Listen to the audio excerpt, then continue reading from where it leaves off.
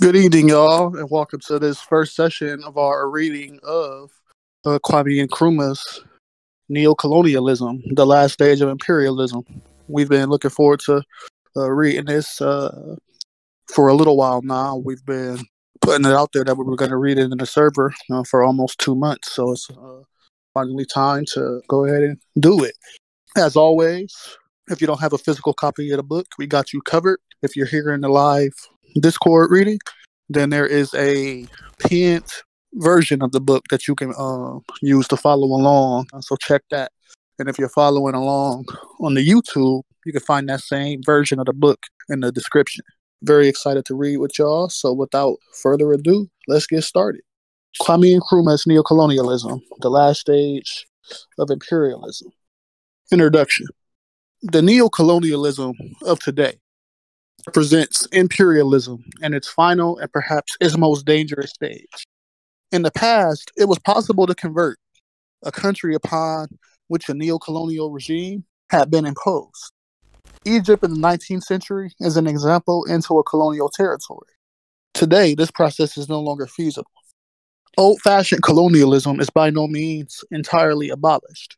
It still constitutes an African problem, but is everywhere on the retreat. Once a territory has become nominally independent, it is no longer possible, as it was in the last century, to reverse the process. Existing colonies may linger on, but no new colonies will be created. In place of colonialism as the main instrument of imperialism, we have today neo-colonialism. The essence of neo-colonialism is that the state which is subject to it is, in theory, independent and has all the outward trappings of international sovereignty. In reality, its economic system and thus its political policy is directed from outside. The methods and forms of this direction can take various shapes. For example, in an extreme case, the troops of the imperial power may garrison the territory of the neo-colonial state and control the government of it. More often, however, neo-colonialist control is exercised through economic or monetary means. The neo-colonial state may be obliged to take the manufactured products of the imperialist power to the exclusion of competing products from elsewhere. Control over government's policy in the neo-colonial state may be secured by payments toward the cost of running the state, by the provision of civil servants in positions where they can dictate policy, and by monetary control over foreign exchange through the imposition of a banking system controlled by the imperial power. Where neo-colonialism exists, the power exercising control is often the state which formerly ruled the territory in question. But this is not necessarily so. For example, in the case of South Vietnam, the former imperial power was France, but neo-colonial control of the state has now gone to the United States. It is possible that neo-colonial control may be exercised by a consortium of financial interests, which are not specifically identifiable with any particular state. The control of the Congo by great international financial concerns is a case in point. The result of neo-colonialism is that foreign capital is used for the exploitation rather than for the development of the less developed parts of the world. Investment under neo-colonialism increases rather than decreases the gap between the rich and the poor countries of the world. Now, that's wild. He said the investment under neo-colonialism increases rather than decreases the gaps between the rich and the poor countries of the world. So the more investment you find in terms of finance capital, the more the wage disparity grows between the proletariat and the bourgeois. That's interesting. I've never seen that framing before, y'all. So the struggle against neo-colonialism is not aimed at excluding the capital of the developed world from operating in less developed countries. It is aimed at preventing the financial power of the developed countries being used in such a way as to impoverish the less developed. Non-alignment, as practiced by Ghana and many other countries, is based on cooperation with all states, whether they be capitalist, socialist, or having a mixed economy. Such a policy, therefore, involves foreign investment from capitalist countries, but it must be invested in accordance with a national plan drawn up by the government of the non-aligned state with its own interest in mind. The issue is not what return the foreign investor receives on his investments. He may, in fact, do better for himself if he invests in a non-aligned country than if he invests in a neo-colonial one. The question is one of power. A state in the grip of neocolonialism is not master of its own destiny. It is this factor which makes neocolonialism such a serious threat to world peace. The growth of nuclear weapons has made out of date the old-fashioned balance of power which rested upon the ultimate sanction of a major war. Certainty of mutual mass destruction effectively prevents either of the great power blocks from threatening the other with the possibility of a worldwide war, and military conflict has thus become confined to limited wars. For these, neocolonialism is the breeding ground. They make conflict through like investments and like the competition between finance capital rather than like on the ground wars. I've heard that before, but I haven't seen the theory develop. Let's see how they develop this, y'all. So, such wars can, of course, take place in countries which are not neocolonialist controlled. Indeed, their object may be to establish in a small but independent country a neocolonialist regime. The evil of neocolonialism is that it prevents the formation of those large units which would make impossible limited war. To give one example, if Africa was united, no major power bloc would attempt to subdue it by limited war, because from the very nature of limited war, what can be achieved by it itself limited. It is only where small states exist that it is possible, by lending a few thousand Marines or by financing a mercenary force, to secure a decisive result. The restriction of military action of limited war is, however, no guarantee of world peace, and is likely to be the factor which will ultimately involve the great power blocks in a world war. However, both are determined to avoid it. Limited war, once embarked upon, achieves a momentum of its own. Of this, the war in South Vietnam is only one example. It escalates despite the desire of the great power blocks to keep it limited. While this particular war may be prevented from leading to a world conflict, the multiplication of similar limited wars can only have one end: world war and the terrible consequences of nuclear conflict. Neocolonialism is also the worst form of imperialism. For those who practice it, it means power without responsibility, and for those who suffer from it, it means exploitation without redress. In the days of old-fashioned colonialism, the imperial powers had at least to explain and justify at home the actions it was taking abroad. In the colony, those who served the ruling imperial power could at least look to its protection against any violent move by their opponents. With neocolonialism, neither is the case. So it's being argued that under neocolonialism, there isn't even the need for like this fake accountability that he says the capitalist class used to feel the pressure to do. Now, under the current construct, they don't even feel the need to pretend that they have to be accountable. They feel like they can act without any kind of consequence as to their actions when it comes to the subject of colonizing other people and engaging in imperialism. And I mean, we can see that to this day. I mean, how long now have we known about the lies that got us into Iraq and Afghanistan, and like what consequences have necessarily come from that, y'all? Like, there have been no consequences despite how long we've known. We've known since at least 2005 that there were no WMDs, for example, in Iraq. But nobody's ever going to face anything close to prosecution or the people's justice for that shit. So, above all, neocolonialism, like colonialism before it, postpones the facing of the social issues which will have to be faced by the fully developed sector of the world before the danger of world war can be eliminated or the problem of world poverty resolved.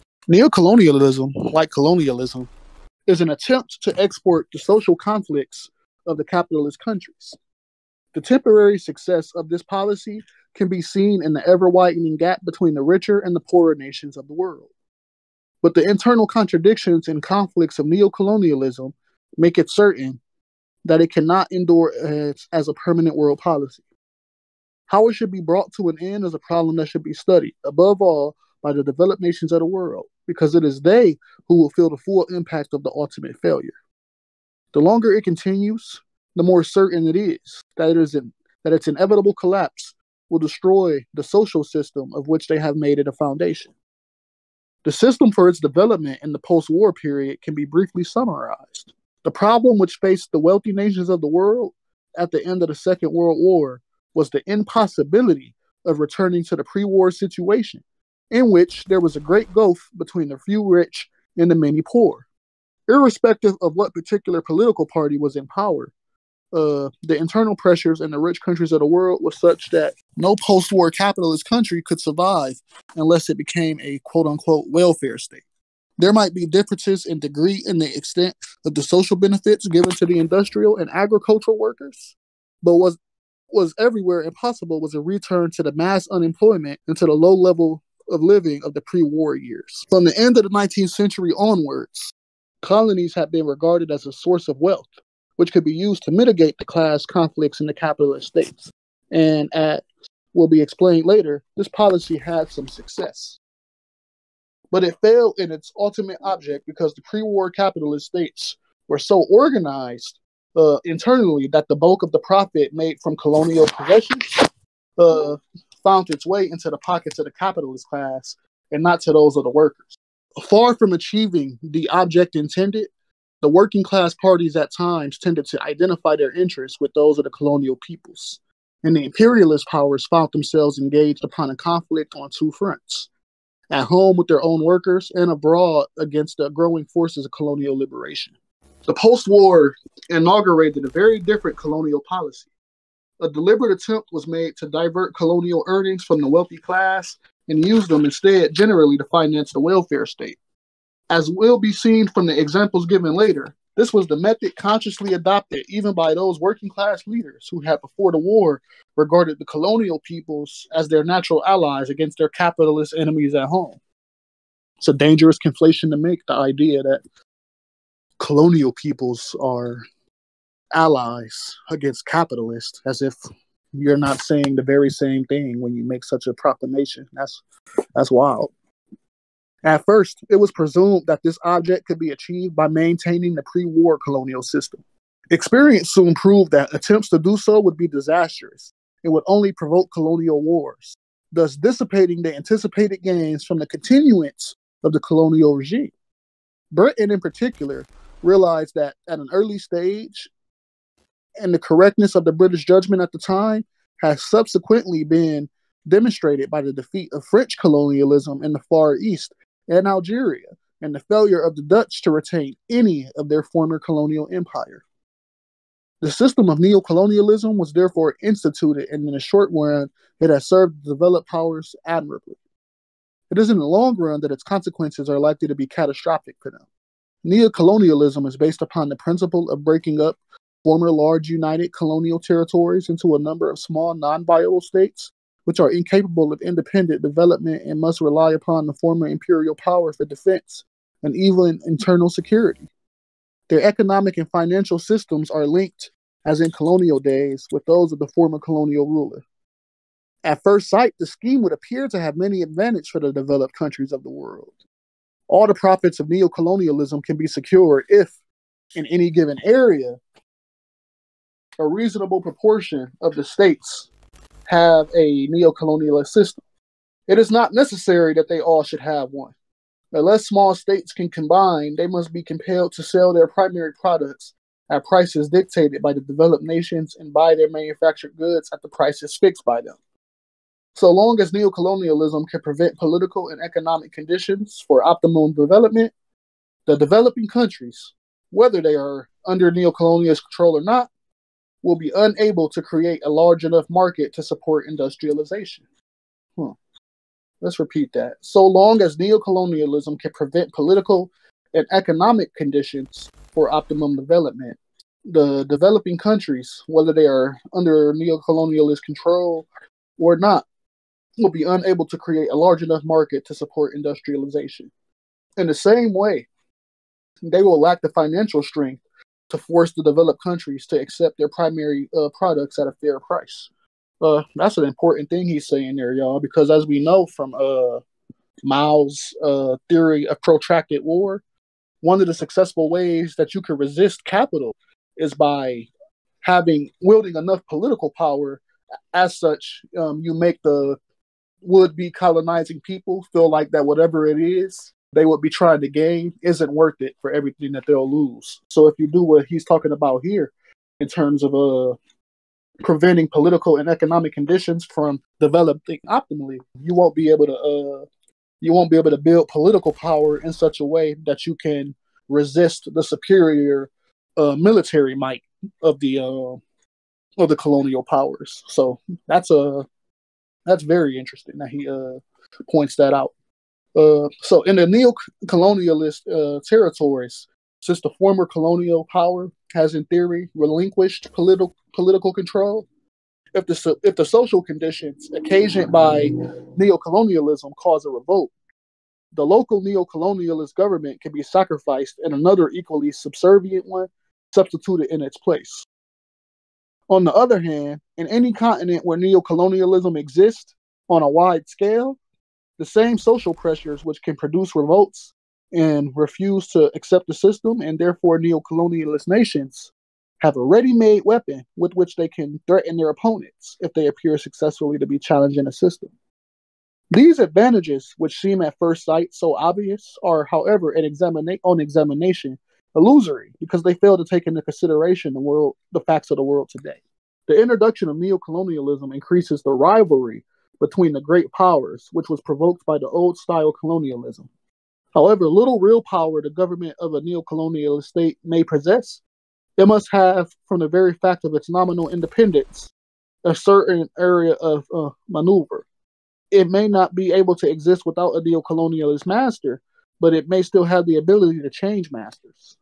The ideal neo-colonialist state would be one which was wholly subservient to neo-colonialist interests, but the existence of the socialist nation makes it impossible to enforce the full rigor of the neo-colonialist system.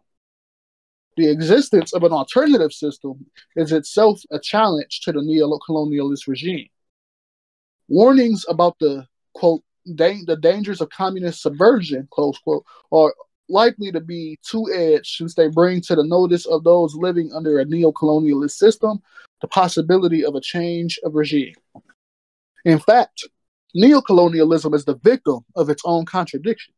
In order to make it attractive to those upon whom it is practiced, it must be shown as capable of raising their living standards. But the economic object of neo-colonialism is to keep those standards depressed in the interest of the developed countries. It is only then, when this contradiction is understood, that the failure of innumerable aid programs, many of them well-intentioned, can be explained. In the first place, the rulers of neo-colonial states derive their authority to govern not from the will of the people, but from the support which they obtain from their neo-colonialist masters. They have therefore little interest in developing education, strengthening the bargaining power of their workers employed by expatriate firms, or indeed of taking any step which would challenge the colonial pattern of commerce and industry, which is the object of neo-colonialism to preserve. Aid, therefore, to a neo-colonial state is merely a revolving credit paid by the neo-colonial master, passing through the neo-colonial state and returning to the neo-colonial master in the form of increased profits. So aid is an investment itself that they expect to see a return on investment on. I wonder how Nkrumah would have said the U.S. profits off of like its so-called aid to like Israel, for example. I wonder if he'll get into that, or if there's some research to be done on that. That'd be interesting. Secondly, it is in the field of aid that the rivalry of individual developed states first manifests itself. So long as neo-colonialism persists, so long will spheres of interest persist. And this makes multilateral aid, which is in fact the only effective form of aid, impossible. Once multilateral aid begins, the neo-colonialist masters are faced by the hostility of the vested interest in their own country. Their manufacturers naturally object to any attempt to raise the price of the raw materials which they obtain from the neo-colonialist territory in question, or to the establishment there of manufacturing industry, which might compete directly or indirectly with their own exports to the territory. Even education is suspect as likely to produce a student movement, and it is, of course, true that in many less developed countries, the students have been in the vanguard of the fight against neo-colonialism, of course. In the end, the situation arises that the only type of aid which the neo-colonialist masters consider as safe is military aid. Once a neo-colonialist territory is brought to such a state of economic chaos and mystery, that revolt actually breaks out then and only then is there no limit to the generosity of the neo-colonial overlord, provided, of course, that the funds supplied are utilized exclusively for military purposes. Military aid, in fact, marks the last stage of neo-colonialism, and its effects is self-destructive. Sooner or later, the weapons supplied pass into the hands of the opponents of the neo-colonialist regime, and the war itself increases the social misery which originally provoked it. Neo-colonialism is a millstone around the necks of the developed countries which practice it. Unless they can rid themselves of it, it will drown them. Previously, the undeveloped powers could escape from the contradictions of neo-colonialism by substituting for it direct colonialism. Such a solution is no longer possible, and the reasons for it have been well explained by Mr. Owen Lattimore, the United States Far Eastern expert and advisor to Chiang Kai-shek in the immediate post-war period. He wrote, Asia, which was so easily and swiftly subjugated by conquerors in the 18th and 19th centuries, displaying an amazing ability stubbornly to resist modern armies equipped with aeroplanes, tanks, motor vehicles, and artillery. Formerly, big territories were conquered in Asia with small forces. The income, first of all, from plunder, then from direct taxes, and lastly from trade, capital investments, and long-term exploitation, covered with incredible speed the expenditure for military operations. This arithmetic represented a great temptation to strong countries. Now they have run up against another arithmetic, and it discourages them. The same arithmetic is likely to apply throughout the less developed world. This book is therefore an attempt to examine neo-colonialism, not only in its African context and its relation to African unity, but in world perspective. Neo-colonialism is by no means exclusively an African question. Long before it was practiced on any large scale in Africa, it was an established system in other parts of the world. Nowhere has it proved successful, either in raising living standards or in ultimately benefiting the countries which have indulged in it. Marx predicted that the growing gap between the wealth of the possessing classes and the workers it employs would ultimately produce a conflict fatal to capitalism in each individual capitalist state. Yeah, that's definitely holding true today, isn't it, y'all? This conflict between the rich and the poor has now been transferred on to the international scene. But for proof of what is acknowledged to be happening, it is no longer necessary to consult the classical Marxist writers. The situation is set out with the utmost clarity in the leading organs of capitalist opinion. Take, for example, the following extracts from the Wall Street Journal, the newspaper which perhaps best reflects United States capitalist thinking. In its issue of May 12, 1965, under the headlines of Poor Nation's Plight, the paper's first analysis, which countries are considered industrial and which backward, it explains, no rigid method of classification. Nevertheless, it points out, quote, a generally used breakdown, however, has recently been maintained by the International Monetary Fund because, in the words of an IMF official, the economic demarcation in the world is getting increasingly apparent. The breakdown, the official says, is based on simple common sense. In the IMF's view, the industrial countries are the United States, the United Kingdom, most West European nations, Canada, and Japan. A special category called Other Developed Areas includes such other European lands as Finland, Greece, and Ireland, plus Australia, New Zealand, and South Africa. The IMF's less developed category embraces all of Latin America and nearly all of the Middle East, non-communist Asia, and Africa. In other words, the backwards countries are those situated in the neo-colonial areas. After quoting figures to support its argument, the Wall Street Journal comments on this situation. Quote, the industrial nations have added nearly $2 billion to their reserves, which now approximate $52 billion. At the same time, the reserves of the less developed group not only have stopped rising, but have declined some $200 million. To analysts such as Britain's Miss Ward, the significance of such statistics is clear. The economic gap is rapidly widening between a white, complacent, highly bourgeois, very wealthy, very small North Atlantic elite and everybody else. And this is not a very comfortable heritage to leave to one's children. Everybody else includes approximately 2/3 of the population of the earth, spread through about 100 nations. There is no new problem. In the opening paragraph of his book, The War on World Poverty, written in 1953, the present British Labour leader, Mr. Harold Wilson, summarized the major problems of the world as he then saw it. For the vast majority of mankind, quote, the most urgent problem is not war or communism or the cost of living or taxation. It is hunger.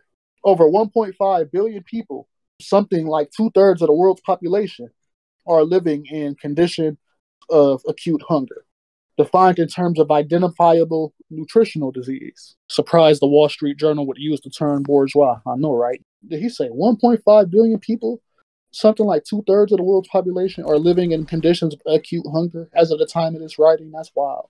Defined in terms of identifiable nutritional disease. This hunger is at the same time the effect and the cause of the poverty, squalor, and misery in which they live. Its consequences are likewise understood. The correspondent of the Wall Street Journal previously quoted underlines them. Quote, many diplomats and economists view the implications as overwhelmingly and dangerously political. Unless the present decline can be reversed, these analysts fear the United States and other wealthy industrial powers of the West face the distinct possibility, in the words of British economist Barbara Ward, quote, of a sort of international class war, close quote. No, yeah, that ship has sailed. That ship has sailed a long time ago. What is lacking are any positive proposals for dealing with the situation. All that the Wall Street Journal's correspondent can do is to point out that the traditional methods recommended for curing the evils are only likely to make the situation worse. It has been argued that the developed nations should effectively assist the poorer parts of the world, and that the whole world should be turned into a welfare state. However, there seems little prospect that anything of this sort can be achieved. The so-called aid programs to help backward economies represent, according to a rough UN estimate, only 1% of the total income of industrial countries. But when it comes to the prospect of increasing such aid, the mood is one of pessimism. A large school of thought holds that expanded share the wealth schemes are idealistic and impractical. This school contends climate, underdeveloped human skills, lack of natural resources, and other factors, not just lack of money, are what retard economic progress in many of these lands. In that, the countries lack personnel with the training or will to use vastly expanded aid effectively. Man, that's some gaslighting shit if I ever heard some gaslighting shit in my life. What the fuck? Share the wealth schemes, according to this view, would be like pouring money down a bottomless well, weakening the donor nations without effectively curing the ills of the recipients. They're literally arguing that, like, they shouldn't materially aid so-called underdeveloped countries in any way because they'll just squander the investment. Like, let's just move on. That's wild, though. So the absurdity of this argument is demonstrated by the fact that every one of the reasons quoted to prove why the less developed parts of the world cannot be developed apply equally strongly to the present developed countries in the period prior to their development. The argument is only true in this sense. The less developed world will not become developed through the goodwill or generosity of the developed powers. It can only become developed through a struggle against the external forces which have a vested interest in keeping it underdeveloped. Of these forces, neo-colonialism is, at this stage of history, the principal. I propose to analyze neo-colonialism first by examining the state of the African continent and showing how neo-colonialism at the moment keeps it artificially poor. Next, I propose to show how, in practice, African unity, which in itself can only be established by the defeat of neo-colonialism, could immensely raise African living standards. From this beginning, I propose to examine neo-colonialism generally, first historically, and then by a consideration of the great international monopolies whose continued stranglehold of the neo-colonial sectors of the world ensures the continuation of the system. So, like, as a powerful introduction, let me go into the chat. And y'all remember that y'all, if y'all want to, like, chat or y'all want to volunteer to say something in response to the reading, you can type stack in the chat room. You can give commentary, such as what Comrade Dictionary is doing. So let's hear what Comrade Dictionary has to say about the introduction, and then I'll share my thoughts. Comrade Dictionary, your thoughts? So it's interesting how Nkrumah talks about the need for like a large organizations in Africa, like of countries, to sort of like be able to fight off against like the West and stuff.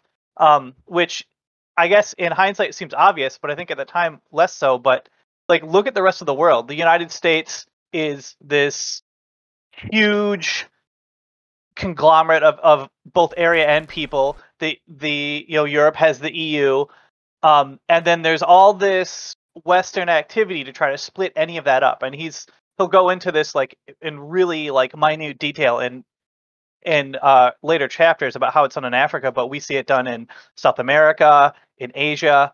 Like it's a very clear thing that it's really bad when other people band together, but it's actually not so bad when white people do it. And it's very blatant. You're talking about this idea that like working class solidarity is only for the white working class. If it's something deviant, if it's anybody other than the white working class banding together. I mean, certainly, like in America, we could never say that because that is a bridge too far for us.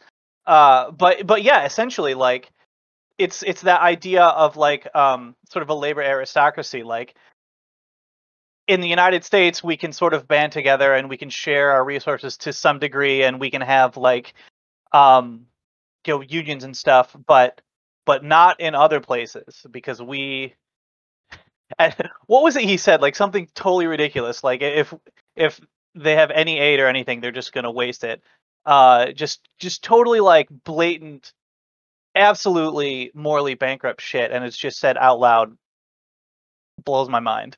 Yeah, no, you're not even kidding, because like the reality is like how we even commentate on what's going on in the world quite literally depends on like the racial characteristics of who's involved. I can't remember. It must have been Reddit where I saw this video for the first time, but it was like during the Hong Kong protest, and it was like this. It was this white woman who made the video, and she was commenting on like the differences in language when it's like brown people and Asian people and black people protesting versus like, when it's like white people, or at the very least, if it's not white people, it's people that the capitalists have deemed to be okay to protest. So like when it's people they don't like, they use strong language like riot and thug and looting, but when it's people that they're okay with being out in the streets, it's protest, peaceful demonstration, shit like that, and they like try to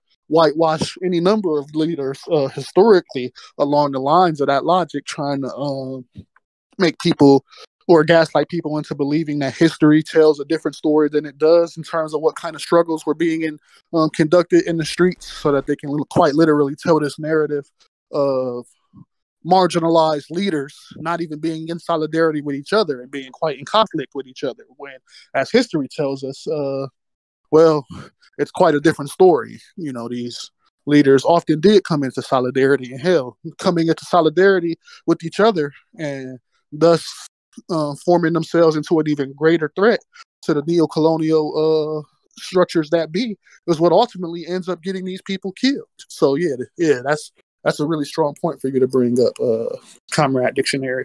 Yeah, freedom fighters is another thing that they'll fucking use when it's people that they support. Basically called the Global South Welfare Queens with that one. Yeah, it's fucking wild. The people protesting in the service of Western imperialism are freedom fighters and such. Exactly. I mean, goddamn it. How many British flags and American flags and French flags did you see in the Hong Kong protests? Like, of course, those were being covered favorably by like the liberal media. And like, I remember, and I shouldn't have like went off as much as I did because it's technically a non-political server, but like the way people in the NBA subreddit at that time were trying to score woke points is like by trying to give the like woker than thou take on China.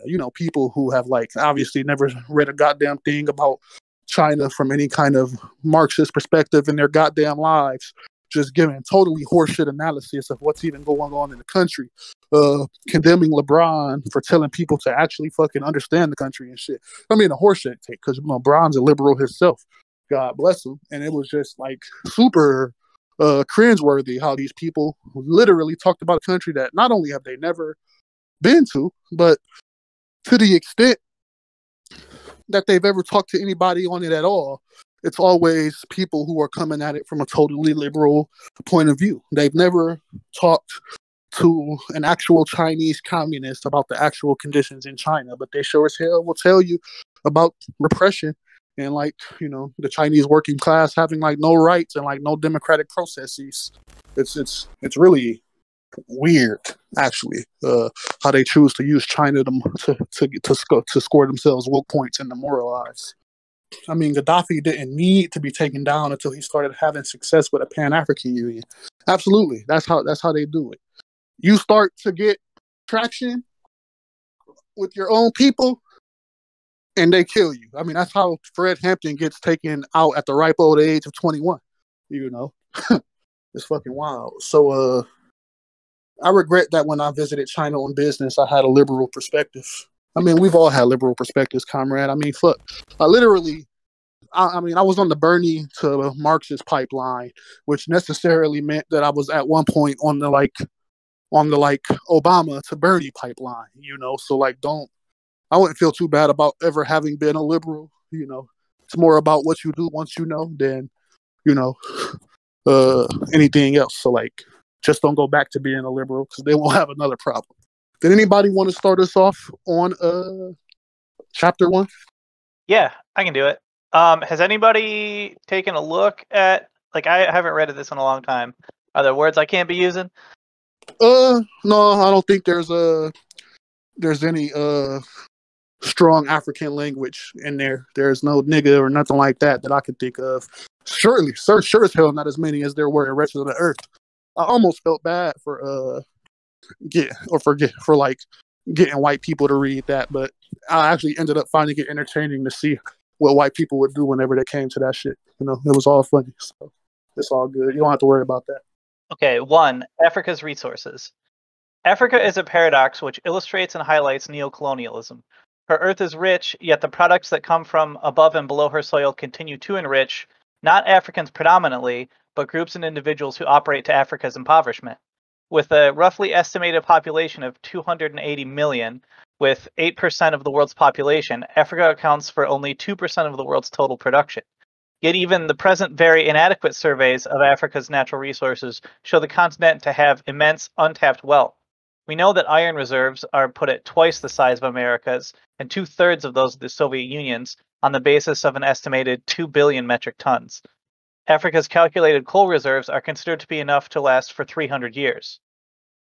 New petroleum fields are being discovered and brought into production all over the continent. Yet production of primary ores and minerals, considerable as it appears, has touched only the fringes. Africa has more than 40% of the world's potential water power, a greater share than any other continent, yet less than 5% of this volume has been utilized. Even taking into account the vast desert stretches of the Sahara, there is still in Africa more arable and pasture land than exists in either the United States of America or the Soviet Union. There's even more than in Asia. Our forest areas are twice as great as those of the United States. If Africa's multiple resources were used in her own development, they would place her among the modernized continents of the world. But her resources have been and still are being used for the greater development of overseas interests. Africa provided to Britain in 1957 the following proportions of basic materials used in her industries. Let's look at this table. So, in terms of the following proportions of basic materials used in her industries that Africa reported to Britain, y'all. So let's look at this shit. Tin ore and concentrates, they got 19%. Iron ore, 29%. Manganese, 80%. Copper, 46%. Bauxite, 47%. Chrome ore, 50%. Asbestos, 66%. Cobalt, 82%. Antimony, 91%. French imports from Africa include cotton, 32%, iron ore, 36%, zinc ore, 51%, lead, 85%, and 100% of its phosphates. To Germany, Africa provided 8% of its copper imports, 10% of its iron ore, 12% of its lead ore, 20% of manganese ore, 22% of its chrome ore and 71% of its phosphorates. Yet in none of the new African countries is there a single integrated industry based upon any of these resources. Although possessing 53 of the world's most important basic industrial minerals and metals, the African continent tails far behind all others in industrial development. Gauged on the production of primary products output in the total economic activity, by comparison with the country of the most advanced production, the United States of America, the facts can be seen at a glance. Let's look at this table. So gauged on the production of primary products output in the total economic activity, by comparison with the country of most advanced production, the United States of America, these facts can be seen at a glance. So in Algeria, in the year 1958, I'm trying to figure out what does this data necessarily pertain to? What is it saying this is, Comrade Dictionary? It's like an output of economic activity. So like 21% of the economic activity in Algeria in 1958 was in agriculture, forestry, or fishing. Oh, okay. So like in terms of everything that's going on in the economy, this is like how much of that this makes up in the economy, basically. Okay. Right, yeah. So for instance, in Algeria, we can see that it's like primarily agriculture or public administration, but like barely any mining, despite all of that mining still occurring. Like it's all going elsewhere. They have very little industry and maintenance, despite the rest of the world benefiting heavily from all the stuff taken from Africa. Right. That makes sense. So with that context in mind, let's take a look at it. So in Algeria in 1958, its agriculture, forestry, and fishing industries made up 21% of its economic output. Mining made up 3% of its economic output. Industry and manufacture made up 11% of its output. 6% of it was construction, transport, and communications. Commerce, 19%. Public administration and defense, and others. So how I'm going to do this going forward is I'll read the statistic, or I'll read the output, and then I'll just read it by country. That might make it a little bit easier to get through this quickly, y'all. So let's look at agriculture, forestry, and fishing first. Algeria, 21% of its output. Congo, 26% of its output. Kenya, 42% of its output. Morocco, 34%. Nigeria, 63%. Rhodesia and Nyasaland, 20%. Tanganyika, 59%. The Republic of South Africa, 12%. USA, of course, 4%. Good old US of A. The mining industry in Algeria, 3%. The Congo, 16%. Kenya, 1%.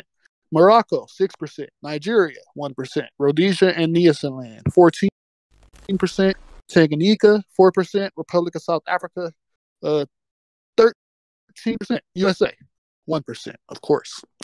Industry and manufacture, 11% in Algeria, 12% in the Congo, 10% in Kenya, 18% in Morocco, 2% in Nigeria, 11% in Rhodesia and Eastland, 11%. Tanganyika, 7%. Republic of South Africa, 2%. USA, 30% in terms of industry and manufacture. Construction, 6% in Algeria. Congo, 6%. Kenya, 4%. Morocco, 4%. Nigeria, 11%. Rhodesia and Nyasaland, 8%. Tanganyika, 6%. Republic of South Africa, 5%. USA, 5%. Transport and communications. We got Algeria at 6%. Congo at 9%. Kenya at 9%. Morocco at, apparently that's none of its output in 1958. Nigeria, 1%. Rhodesia and Nyasaland, 9%. Tanganyika, 7%. Republic of South Africa, 8%. USA, 8%. Then we got commerce. Algeria, its output is 19% in 1958. In 1958, you got the Congo at 7%. 13% for Kenya. We're talking about commerce still. 15% Morocco. Nigeria, 4%. Rhodesia and Nyasaland, 9%. Or, I'm sorry, 10% rather. Tanganyika, 5%. Republic of South Africa, 12%. USA, 17%. Then you got the public administration and defense. And with the USA, the years for all of these statistics is 1959, and for the African countries, it's 1958. So keep that in mind. So public administration and defense: Algeria, 22%; Congo, 14%; Kenya, 10%; Morocco, 10%; Nigeria, 6%; Rhodesia and Nyasaland, 4%; Tanganyika, 7%; Republic of South Africa, 10%; USA, 13%. And then there's other industries that make up various percentages as well. So there's like all kinds of looting that's going on. Because like just to know that 30% of the American industry is necessarily or economy is industry and manufacturing already suggests like the rampant funding of American empire by imperialism. Because what even goes into industry and manufacturing? Like, what are those jobs? Those are like rubber jobs, steel jobs, resources that you don't necessarily find naturally here in the States. I was just having a conversation the other day about how Trump got elected in 2016, and one of the things that he was elected on is this idea that the Democrats in the 90s and their trade deals in terms of stuff like NAFTA, and then later on in the early 2000s pursuing stuff like the TPP, necessarily outsource their jobs. But when you look at it materially, the jobs lost were jobs that, without the logic of colonialism and imperialism rearing its head, wouldn't have been here anyway. Because, like, how the fuck are you going to find a rubber production job in countries that don't naturally produce rubber? Yet, that's what my hometown, Akron, lost. Steel mills in Pittsburgh, shit like that. So, like, when you see people calling for a demand for those jobs back, that necessarily means they're calling for those jobs to be once again looted from the global south, because that's where those jobs came from in the first place, when they were here. That's a grim reality to look at, because we know what it would take for those jobs to come back, and we know whose expense it would be at. So think about that shit. Did you want to continue on, Comrade Dictionary?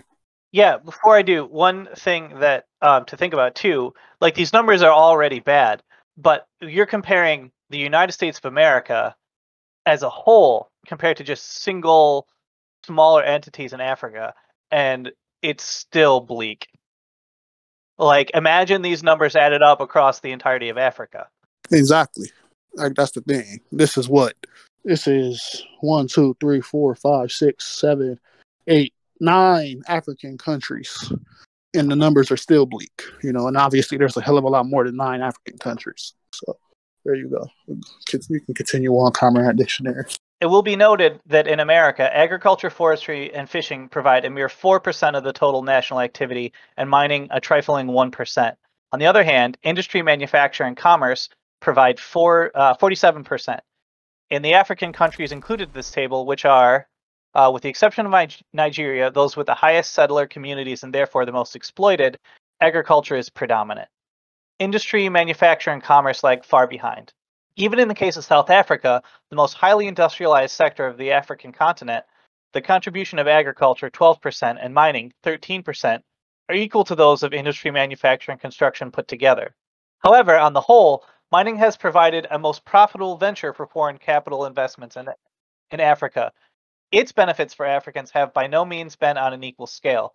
Mining production in a number of African countries has a value of less than $2 per head of population.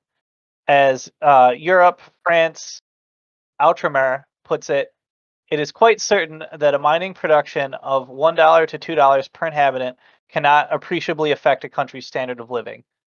Affirming correctly that in the zones of exploitation, the mining industry introduces a higher standard of living, the journal is forced to the conclusion that mining exploitations are, however, relatively privileged isolated islands in a very poor total economy.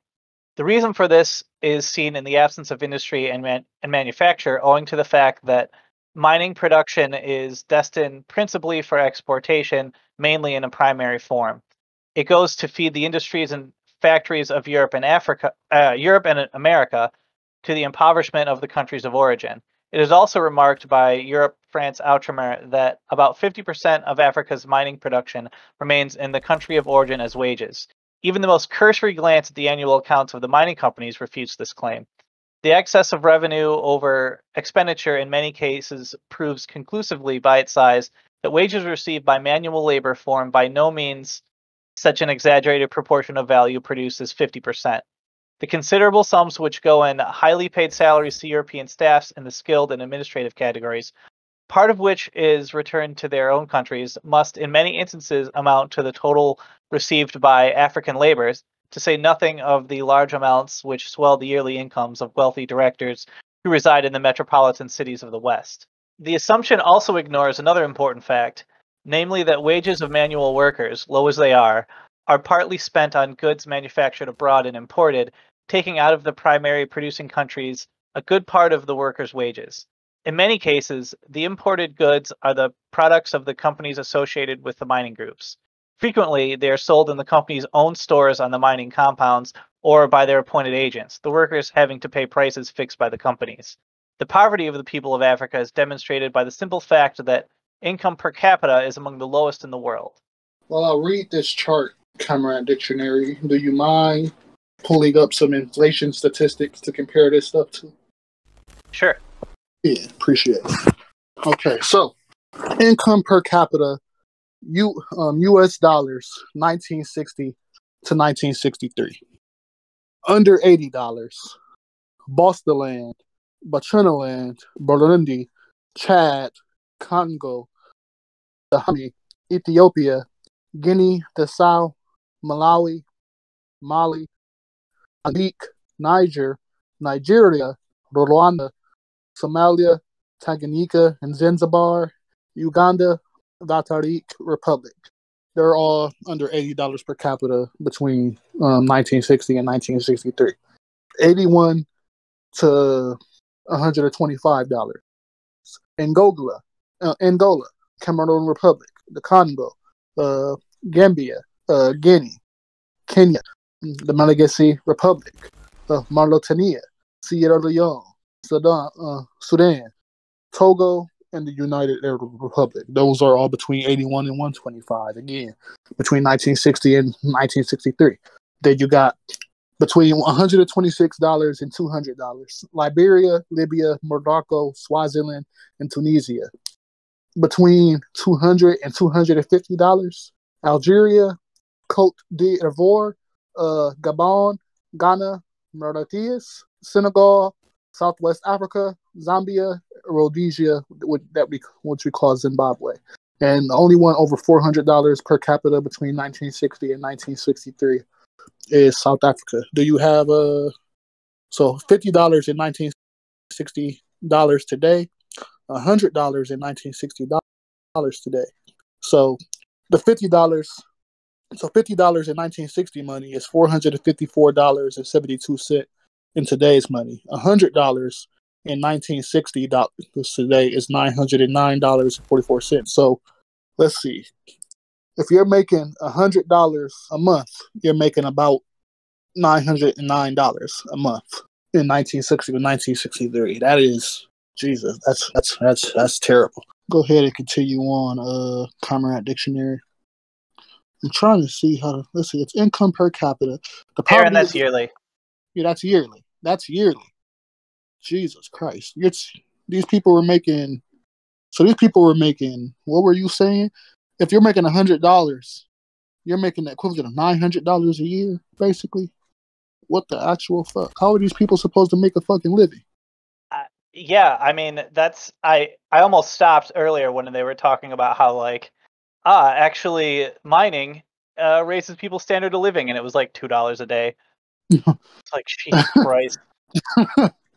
What the actual fuck? I'm flabbergasted. Like, I don't even know what the fuck to say to that. $900 a year? Jesus Christ. $900 a year will, like, pay my rent like 3 times. That's about it. You know, and that's with a roommate and living in, like, a relatively cheap area. You know, that's crazy as hell. I mean, this is part of how we keep other countries down, right? Like, huge portions of the population are, by necessity, required to do subsistence farming just to survive because they don't make enough money because we swipe all their resources and their labor and export it out to the West. It's unconscionable. So what was $400 in 1960? 400.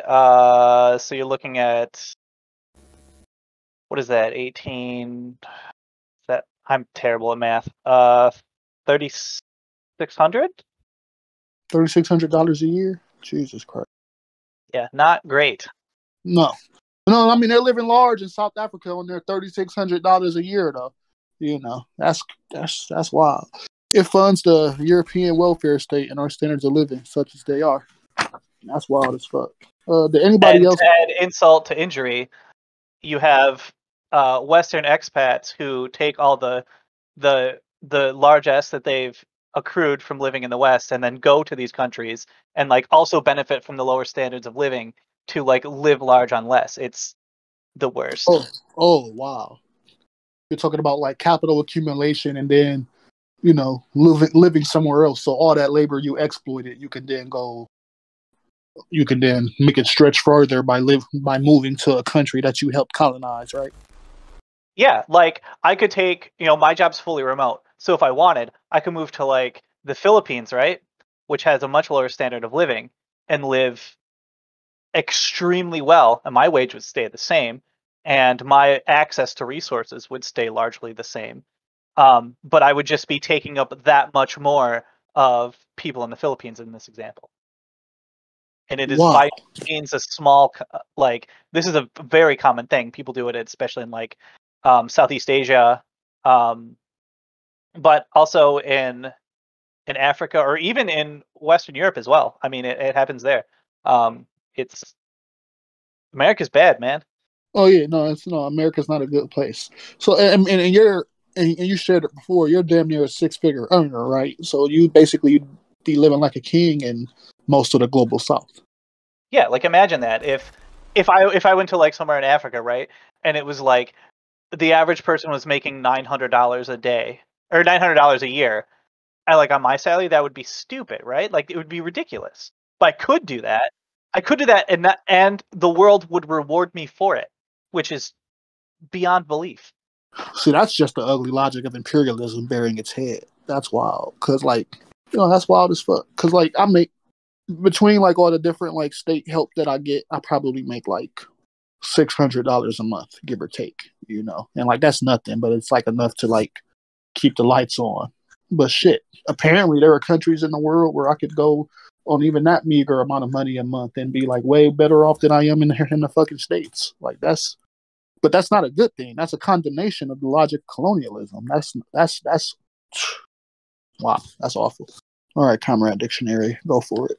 Just another like very brief thing that I was thinking about as I was reading this. So they were talking about like how all these resources are stolen from Africa and like very little is actually seen by the people. And I remember seeing these videos of these like cocoa farmers, I think in the Ivory Coast, who had like never actually seen a chocolate bar or eaten one, and they spend their entire lives growing it. Yeah, no, there's no word for that shit. I remember reading a comment by Henry Ford that said something along the lines that like you should never have workers producing something that you don't pay them enough to be able to actually use in regards to obviously Fords at that time. And like apparently among the capitalist class, that's pretty progressive logic because that sure as hell doesn't seem to be the case. Like many GM workers these days can definitely not afford a car, which is like the most wild thing. So yeah, Queen, you can go ahead and read, Comrade. In some countries, for example, Gabon and Zambia, up to half the domestic product is paid to resident expatriates and to overseas firms who own the plantations and mines. In Guinea-Bissau, Angola, Libya, Swaziland, Southwest Africa, and Zimbabwe, Rhodesia, foreign firm profits and settler or expatriate incomes exceed 1/3 of the domestic product. Algeria, Congo, and Kenya were in this group before independence. On achieving independence, almost every new state of Africa has developed plans for industrialization and rounded economic growth in order to improve productive capacity and thereby raise the standard of living of its people. But while Africa remains divided, progress is bound to be painfully slow. Economic development is dependent not only on the availability of natural resources and the size and population of a country, but on the economic size, which takes into account both population and income per capita. In many African states, the population and per capita products are extremely small, giving an economic unit no larger than a medium-sized firm in a Western capitalist country or a single state enterprise in a European socialist economy. Africa is having to pay a huge price once more for the historical accident that this vast and compact continent brought fabulous profits to Western capitalism. First, out of the trade in its people, then out of the imperialist exploitation. This enrichment of one side of the world out of the exploitation of the other has left the African economy without the means to industrialize. At the time when Europe passed into its industrial revolution, there was a considerably narrower gap in the development between continents. But with every step in the evolution of productive methods and the increased profits drawn from the more and more shrewd investment in manufacturing equipment and base metal production, the gap widened by leaps and bounds. The report of the UN Economic Commission for Africa, published in December 1962 under the title of Industrial Growth in Africa, states that the gap between continents separated by the Mediterranean has widened faster during the 20th century than ever before. True, per capita output has increased in Africa, particularly in the last 2 decades, which have seen an increase of some 10 to 20%. Already far ahead, the industrial countries have marked a per capita advance in the same period of 60%, and their per capita industrial production may be estimated as high as 25 times that in Africa as a whole. The difference for a greater part of Africa, however, is even more marked, since industry on this continent tends to be concentrated in small areas in the north and south. A real transformation of the African economy would mean not only doubling agricultural output, but increasing industrial output some 25 times. The report makes it plain that industry rather than agriculture is the means by which rapid improvement in Africa's living standards is possible. There are, however, imperialist specialists and apologists who urge the less developed countries to concentrate on agriculture and leave industrialization for some later time when their populations shall be well fed. The world's economic development, however, shows that it is only with advanced industrialization that it has been possible to raise the nutritional level of the people by raising their levels of income. Agriculture is important for many reasons, and the governments of African states concerned with bringing higher standards to their people are devoting greater investment to agriculture. But even to make agriculture yield more, the aid of industrial output is needed, and the underdeveloped world cannot forever be placed at the mercy of the more industrialized. This dependence must slow the rate of increase in our agriculture and make it subservient to the demands of the industrial producers. That is why we cannot accept such sweeping assessments as that made by Professor Leopold G. Schild of the Vienna School of Economics at a recent meeting in London of the International Geographical Congress. Commented Professor Schild, people in developing countries seem to think that all is necessary for them to become wealthy as the West is to build factories. Most experts agree that it is wiser and more promising to develop agriculture into self-sufficiency and on to the level of a marketing economy. The Times, July 24th, 1964. This train of thought links up directly with that of the chairman of Booker Brothers, Sir Jock Campbell, whose combine of companies is busy monopolizing sugar and byproduct industries in British Guyana, shipping and trading in the Caribbean and East Africa, and is now penetrating into the west of the African continent. Sir Jock Campbell asserted at the annual address of the African Bureau in London on November 29th, 1962, that agriculture was the basis of African development and that plantations were an effective method of increasing economic potential. He considered that so long as industrialized agriculture employed men free to come and go, it was preferable in terms both of efficiency and liberty to the communized collective farming, whose results had fallen short of expectation both in Russia and China. The Times, November 30th, 1962. He does not seem to have convinced the sugar workers of British Guiana, and it is a moot point whether he has been able to impress the benefits of his free-to-come-and-go plantation philosophy on the workers for his company in Nyasaland, Rhodesia, and South Africa. Even the scientific supporters of the imperialist pattern are aware of their flaws and their injunctions, but they cunningly attribute the emphasis placed by the developing states upon industrialization to political ambitions rather than to economic and social necessity. A European representative of the University of Malaya, Mr. D.W. Fryer, speaking at the meeting of the International Geographical Conference, to which reference is made above, said that an increase in the efficiency of traditional export industries in the underdeveloped countries was an obvious move, but it was politically unattractive. It suggested continued acceptance in the old colonial economy. Industrialism was an integral part of the nationalist movement. Its mainspring was not economic but political, and political expediency was often more important than economic efficiency and the location of new industry. The more efficient management of primary production and improvement on a marketing level is imperialism's gain and our loss. The point has been made quite clearly by no less a person than the chairman of BOSA, the Bank of London and South America, Sir George Bolton. The latter was reported in the Financial Times of March 6, 1964, as being confident of a rise in commodity prices, which would have considerable effect on foreign exchanges. For whose benefit? Sir George provides the answer. It should help the reserve currencies sterling and dollar, he said.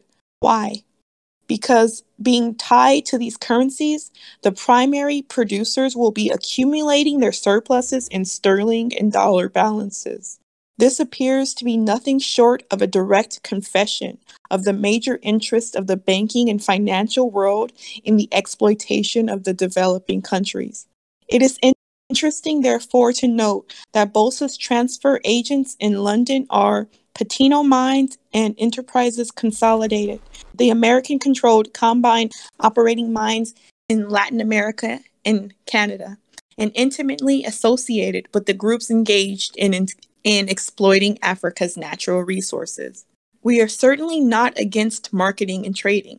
On the contrary, we are for a widening of our potentialities in these spheres, and we are convinced that we shall be able to adjust the balance in our favor only by developing an agriculture attuned to our needs and supporting it with a rapidly increasing industrialization that will break the neo-colonialist pattern at which present operates.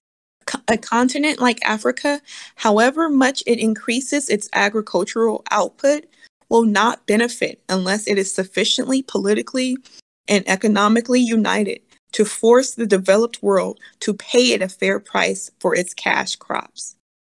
To give one illustration, both Ghana and Nigeria have in the post-war independence period enormously developed their production of cocoa, as the table on page 10 shows. This result has not been attained by chance. It is the consequence of heavy eternal expenditure on control of disease and pests, the subsiding of insecticides and the spraying machines provided to farmers, and the importing of new varieties of cocoa seedlings, which are resistant to the endemic ills which previous cocoa trees had developed. By means such as these, Africa as a whole greatly increased her cocoa production, while that of Latin America remained stationary. What advantage has Nigeria or Ghana gained through this stupendous increase in agricultural productivity? In 1954 and 55, when Ghana's production was 210,000 tons, her 1954 earnings from the cocoa crop were 85.5 million pounds. This year, Goddamn. 1964, is that pounds? I don't know. This year in 1964 and 1965, with an estimated crop of 590,000 tons, the estimated external earnings will be around 77 million pounds. Nigeria suffered a similar experience. In 1954 and 1955, she produced 89,000 tons of beans and received for her crop 39.25 million pounds. In 1965, it is estimated that Nigeria will produce 310,000 tons and is likely to receive for it around 40 million pounds. What the actual fuck? Are you serious? How much? For how much did they? Oh, Yeah. so 89,000 tons of beans for 39.5 million, but Nigeria produces 10,000 tons and is likely to receive 40 pounds. What the fuck? Wow. That's not even subtle with the imperialism at that point. That's just blatant. And then, what was it? So you were saying, in other words, Ghana and Nigeria have trebled their production of this particular agricultural product, but their gross earnings from it have fallen from 125 million pounds to 117 million pounds. Oh, that's wild. Thanks for the reading, Queen. You're welcome. Appreciate you. Let's go over some of what Queen was reading, because she was going over quite a lot of interesting shit. So, like, where was that admission where they were basically confessing to what the logic of capital is? So, like, one of the tenets of modern monetary theory, which isn't even something Marxists subscribe to, obviously, is this idea that anything could necessarily serve as fiat currency, and governments themselves decide what they will accept as fiat currency, and then conscript laws around that, so that you have to pay for your so that you have to pay your taxes in the governmentally decided currency. And the reason they do this is for the logic of being able to participate in the global economy, or at least that's one of the main reasons that they do so. They'll tell you that the reason that they do that is so that markets can operate more efficiently, not having to scramble around when it comes to, like, whose currency is the valid currency, but that itself is horseshit. But, like, they've taken the logic a little further and have made it so that even internationally speaking, to engage in trade and investment, that this itself must be done in the currencies that the imperialistic neo-colonial powers decide to use. So if you cannot tap in to the markets that necessarily let those neo-colonial currency notes flow, you don't have any chance to grow in the neo-colonial world that we live in, a la Cuba,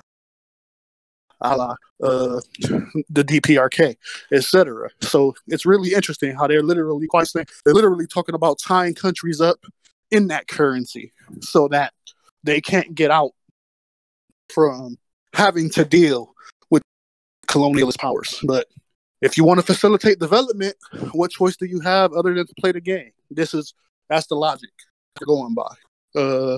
Comrade Dictionary. So the money thing gets worse. So for many of the African nations, the IMF or individual Western countries stipulate all sorts of rules for how they can get aid, and because of the way the countries have been cut up, most of them need aid. So for instance, if you are an African country that is looking to get aid from France, you have to keep like a certain percentage of all your wealth in French banks so that they keep all that money. It's utterly sadistic. Wow. So, like, how the fuck are you supposed to engage if, like, France decides to cut you off, though? Well, that's the thing. You're not allowed to do anything that France wouldn't like. That would be bad for you. Yeah, like, that's the point, right? Like, your investments and your productivity is tied up in our banks, and we'll hold on to that for you. And as long as you, like, do what we tell you to do, then there's nothing for you to fucking worry about. But of course, interests clash. And I mean, at what point does a country feel forced to risk being cut off? Like, you know, what more is a sanction than the U.S.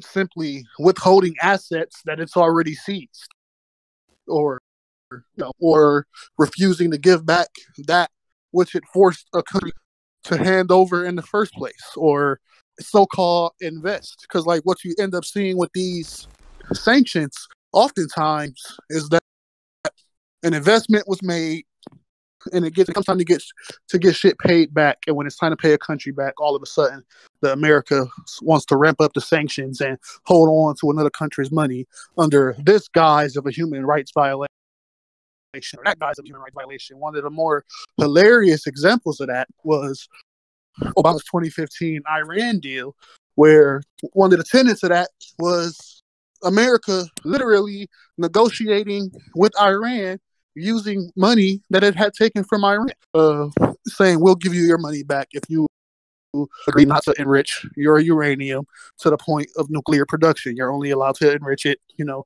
the point that it can power your grid. And what did the neoliberal media do? They ran around saying, oh, Obama's weak because, he's literally investing in Iran. He's paying Iran. When literally he was agreeing to release a hold on money and investment that had been seized from that country. It's absolutely asinine the way these people operate. Let's see. What we got here? Oh, you're looking to nationalize an industry? Sure, it would be a shame if you couldn't access your money that we required you to put in our banks. Exactly. That's how it works. Bank of England wouldn't release the gold they held for Venezuela, like 2 billion pounds or something. According to them, they needed it for the pandemic. No, that's how the logic works.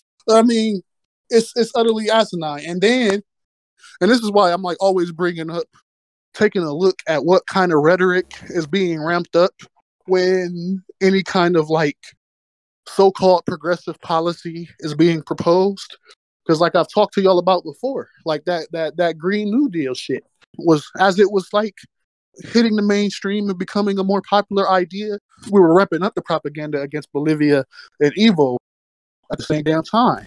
And lo and behold, who has the largest lithium reserves in the world? It's fucking Bolivia. The lithium ion reserves. And of course you need lithium ion. It's one of the big resources that AOC's Green New Deal was talking about getting access to. But when they talk about getting access to these markets, they're quite literally talking about doing imperialism in somebody else's fucking country. It's absurd. It's absurd, but it's not subtle. That's the thing about it. How much does France make in French-speaking Africa? I recommend looking into this for seeing a bit about France's neo-colonial enterprise on the African continent. Can you go ahead and pin that, Lecter? Appreciate you. Go ahead and pin that. So I'm going to read these last 5 pages. So we would have got through the introduction in chapter 1. We're making good progress. So let's get to it. Man, some of that shit that Queen was reading was fucking wild. Because that one quote, a continent like Africa, however much it increases its agricultural output, will not benefit unless it is sufficiently politically and economically united to force the developed world to pay it a fair price for its cash crops. And that's super important because she was literally just going over the statistics. That data said that for about the same amount of money in 1954 to 1955, there was a difference of, let's see, about 3 tons more beans ended up being the equivalent of about 1 million more pounds. Like that's absurd. That's absolutely unacceptable. But that is the logic of imperialism playing out right before our eyes. You know, they will charge former colonies for infrastructure they build. Oh man, let's wrap this up, y'all. So, and there's another chart in here for cocoa bean production, but I won't cite that here. I just wanted to note that it's there so that I acknowledge it. A detailed study of production and price shows that it is the developed consuming country which obtains the advantage of the increased production and the less developed one. So long as African agricultural producers are disunited, they will be unable to control the market price of their primary products. An experience with the Cocoa Producers Alliance has shown any organization which is based on a mere commercial agreement between primary producers is insufficient to secure a fair world price. This can only be obtained when the united power of the producer countries is harnessed by common political and economic policies, and as behind it, the united financial resources of the states concerned. Lekin says, all of this is still true today, and it's somewhat interesting to see the ways in which current African states try to work around all the issues brought up with neo-colonialism. Absolutely. Like, how do you even continue to operate a country while at the same time being forced to engage in this, like, finance capital horseshit? Like, goddamn. And that's to say nothing of the people who are out here talking about finance and capital and investment in another country at all being a sign of imperialism, because that like necessarily leads into an entirely deeper conversation about who is and who isn't engaging in imperialism out here. Like it's such a jumbled fucking mess. You know, it's wild. So, an experience with the Cocoa Producers Alliance has shown any organization which is based on a mere commercial agreement between primary producers is insufficient to secure a fair world price. This can only be obtained when the united power of the producer countries is harnessed by common political and economic policies and has behind it the united financial resources of the states concerned. Oh man, the media doesn't even toe the line of imperialism. The media draws the line of imperialism and then, hopscotch skips right over it. Like, that's how the fucking media treats imperialism. They're like, the line, fuck your line, Here's what we think about your line, So, you're right, Jamie, but like that's an understatement. So long as the African countries divided, it remains divided. It will therefore be the wealthy consumer countries who will dictate the price of African cash crops. Nevertheless, even if Africa could dictate the price of its cash crops, this would not by itself provide the balanced economy which is necessary for development. The answer must be industrialization. The African continent, however, cannot hope to industrialize effectively in the haphazard, laissez-faire manner of Europe. In the first place, there is the time factor. In the second, the socialized modes of production and tremendous human and capital investments involved call for cohesive and integrated planning. Africa will need to bring to its aid all its latent ingenuity and talent in order to meet the challenge that independence and the demands of its people for better living have raised. The challenge cannot be met on any piecemeal scale, but only by the total mobilization of the continent's resources within the framework of comprehensive socialist planning and development. We have noted that in the countries of the highest settler populations, and therefore the most exploited so far in Africa, Algeria, Congo, Kenya, Morocco, Rhodesia, Malawi, South Africa, Tanganyika, agriculture is predominant. In the case of South Africa, the most highly developed area of the African continent, the contribution of agriculture and mining is together equal to that of industry, manufacture, and construction. South Africa's economy is heavily bolstered by the export of its mining output. Gold contributes up to 70% of the total exports, which makes the economy, for all its apparent boom and the heavily increasing foreign investment, basically almost as insecure as that of the less developed countries of the continent. For all its pushing secondary industries, its chemicals manufacture, military production, steel processing, and the rest. South Africa has so far failed to lay down on the basis of solid industrialization. G.E. Manel, chairman of Anglo Transvaal Consolidated Investment Company, Talk about a goddamn mouthful. Jesus Christ. Anglo-Transvaal Consolidated Investment Company. Like, you lost me at Anglo, honestly, which controls gold, diamonds, and uranium, and made a most telling statement in his annual address on the December 6, 1963. That's what, 2 weeks after JFK's head wig gets split, to the Johannesburg shareholders meeting. The nation's economy is based to a significant degree on wasting assets, the gold mines of the Transvaal and Orange Free State. We have become more and more aware of this in recent years as more mines near the end of their lives without any sign of new large gold fields, in spite of the many millions being spent on exploration. Investment in South Africa's economy comes mainly from Western capital, with which local finance, not hardly enough to stand on its own feet, is strongly bound. Quick profits are the incentive, so that while Anglo-Transvaal's chairman sees the dangers to the economy, he was nonetheless happy to be able to advance the record profits were again achieved in 1963. The whole of the economy is geared to the interests of the foreign capital that dominates it.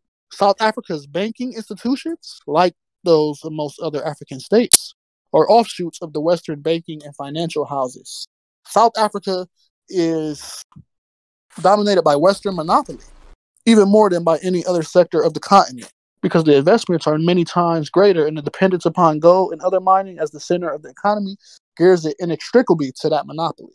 Its vulnerability is intensified by the fact that it is a supplier of crude and semi-finished products to the factories of the West on a larger scale than the rest of Africa, and an earner of greater profits for their financial backers. Nigeria tells, in a few basic figures, a tale of a different kind of economic maladjustment. In 1960, agriculture, forestry, and fishing accounted for 63% of the economic activity, mining 1%. The imbalance is emphasized by the extremely low ratio of 2% for industry and manufacture, eliminating that once any comparison with the 1% contribution of mining and 4% of agriculture to America's total economic product. In the case of the United States, this low proportion supports a vast superstructure of industry and manufacture. In Nigeria, it connotes simply a total disregard of the colonialism of Nigeria's potentialities. The reason for this lies not in the fact that Nigeria is devoid of natural industrial resources, as recent findings of oil and iron confirm. It was that Nigeria's agriculture provided greater profitability for European investment than the risk that were involved in the large colonial provisions called for by mining exploration and exploitation. In 1962, petroleum and petroleum products contributed, 99% Nigeria's exports, but it is Shell BP that hopes to reap most of the benefits. The bulk of these exports was in crude oil, exceeding 3 million tons. Jesus Christ. The oil company is aiming at an export target of 5 million tons of crude oil by 1965. Processing plants are in Europe, not in Nigeria. The oil refinery going up in Port Harcourt is owned by Shell BP. The natural gas piping is owned by Shell Barclays, DC, and the oil refinery is meant to handle only 10% of Nigeria's crude. It's owned by Shell BP. Crude oil output, and its product will serve only Nigeria's domestic market. Such an arrangement makes it possible not to disturb operations outside Nigeria, while making super profits on Nigerian operations. Generally speaking, in spite of the exploration costs, which are written off for tax purposes anyway and many times covered by eventual profits, mining has proved a very profitable venture for foreign capital investment in Africa. Its benefits for the African, on the other hand, despite all the frothy talk to the contrary, has been negligible.